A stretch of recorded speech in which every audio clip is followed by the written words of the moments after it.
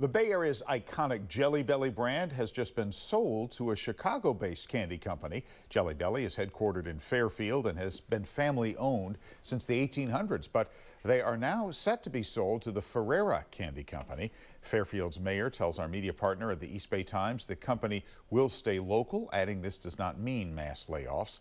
The deal is expected to be finalized by the end of the year. Do Jelly Bellies melt I don't in know. the heat? We could have found out today for sure. It was hot. It was.